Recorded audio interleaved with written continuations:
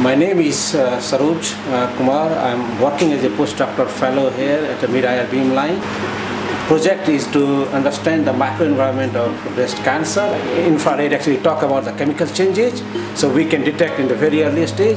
And then we also thinking about to find the therapeutic targets, so that the infrared can actually talk about the individual specific drug.